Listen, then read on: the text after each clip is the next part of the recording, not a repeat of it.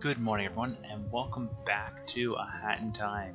In the last part we entered the Subcon forest.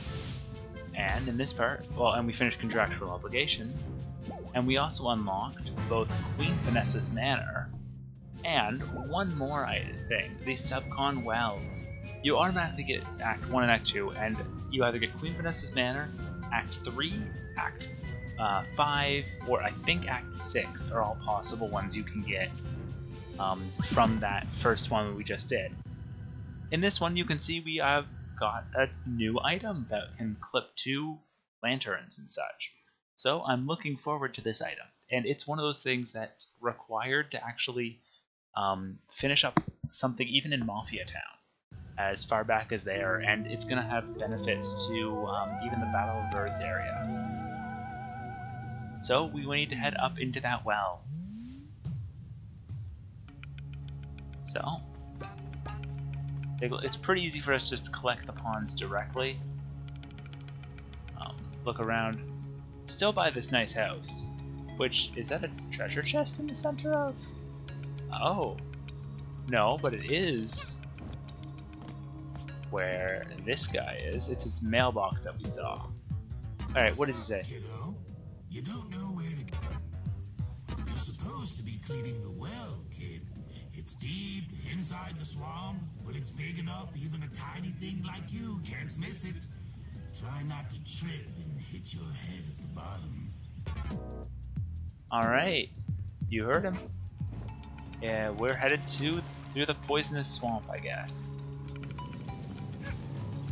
Oh.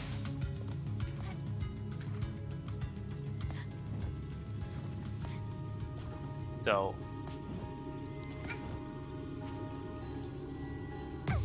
for some reason, those arms affect us even when we're on a lily pad, from what I can tell. Ooh, can I catch that? No. That's unfortunate. That would have been nice. So we're going to want to take a very specific route. It's going to be using these platforms. Oh, that is one nice benefit. I'm not going to be able to show off here. Once you turn on the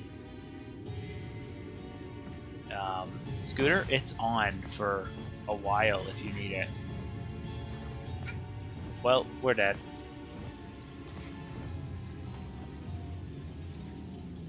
Because it's going to keep pulling. Okay, really, game? We gotta get back over here. And we're safe.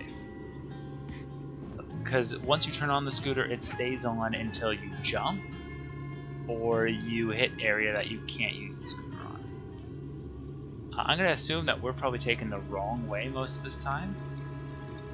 And as such, let's switch our hat over to the Dweller's Mask.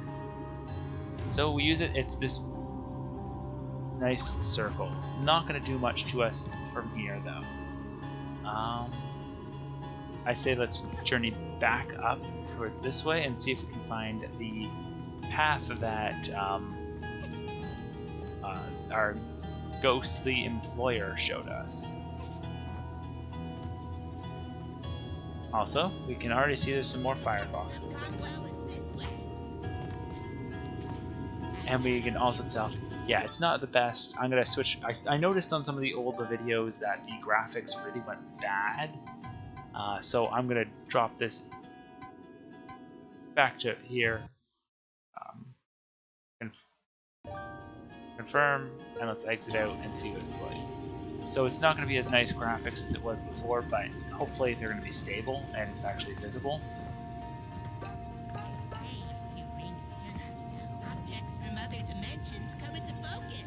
Thank you, YouTube, talking in such a weird way that it works like that. That's the same thing that Dweller's Mask does. So they were mentioning that you can do this with certain bells, like this one. If we hit this bell, it's going to radiate out, and we're going to start forming up these platforms. And, oh, our own has a slight issue. Okay, it radiates back out, and very quickly is on its way back in. We're not making this trip. So it's going to pull itself all the way in. And you can see already that those disappear the second that aura, I guess is the best way to phrase it. There. Oh, come on. Thanks, game.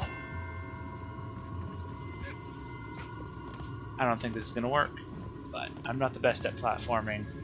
I recently got Odyssey, so that's been a fun lesson in platforming for me. Oh! We made it, we cheated, we used our hat, and even still, it wasn't enough. Because, I mean, normally when you do this the first time, you're not going to have the hat. So, it's really only to save you for like one step. You need to use this lantern. Later in the game you can get an item that'll make it a lot easier to have made it up here normally.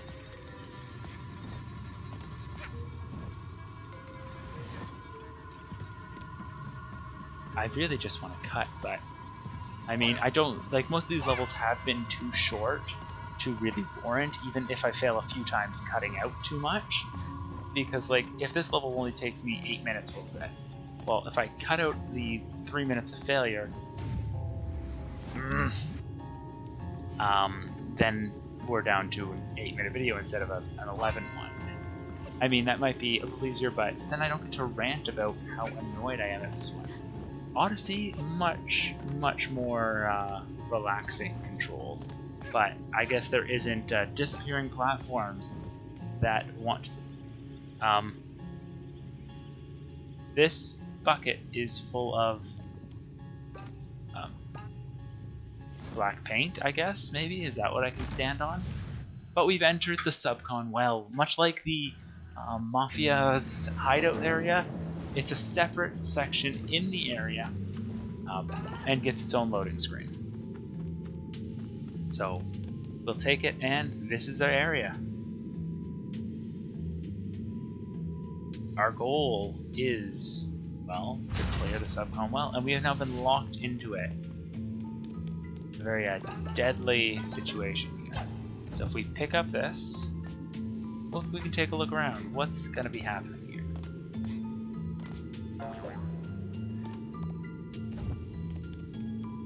We know we can pick this guy up, and we're just going to walk right into that. I guess works fine. What's this item? We get the hookshot badge. And look at that. There's a button we can use. Also, X allows us to hookshot. Though I thought it was going to be a little better than that. Oh, what's up there? You have to remember to hold it, otherwise it'll want to kick you off.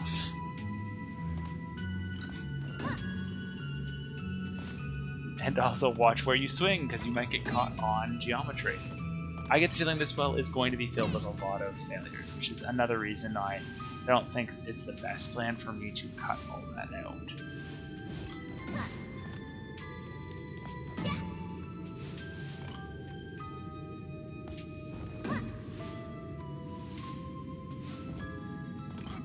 Alright, did we get this yarn? We did. The Dweller Mask yarn, another one that was just happened to be hidden here.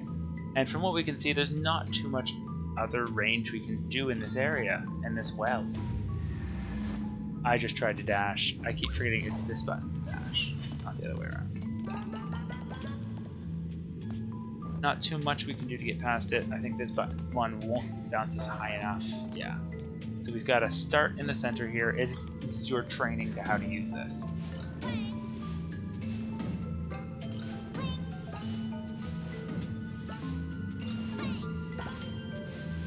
And we land nice and neat right on the button. That was nice.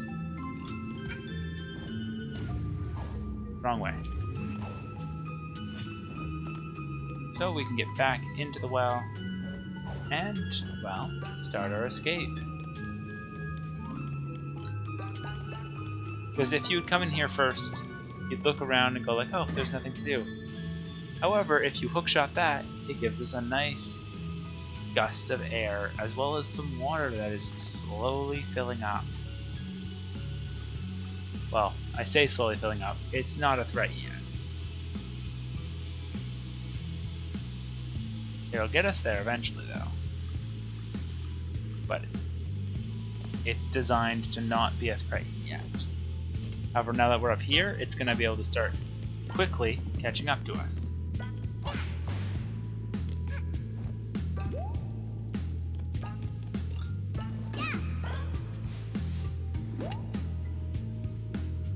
And we have a new path. We just have to swing our way back. But for some reason, no matter how slow you climb, it will always keep pace with you.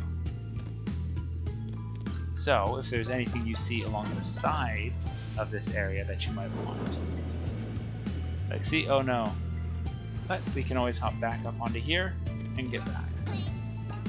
We don't have to worry about potentially being locked out, and because we can swim, even if it did overflow to a certain area, we can get back.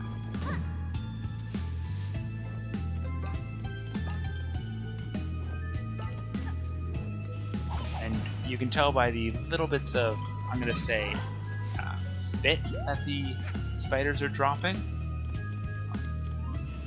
that you will be able to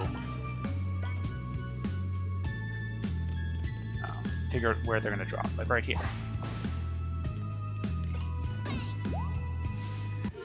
So if we hop off on the right side, you can get this rift token, and you can see the water actually leveled itself out for it.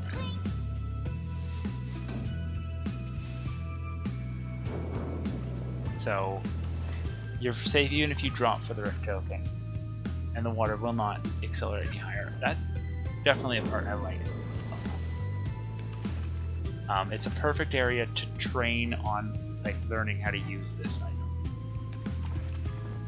because you can always make it back to safe land. It's not like it's lava where it's going to be an instant kill, or it's what's another common thing, poison or anything like that. Something that's going to permanently stop you from being able to do this part if you do it wrong.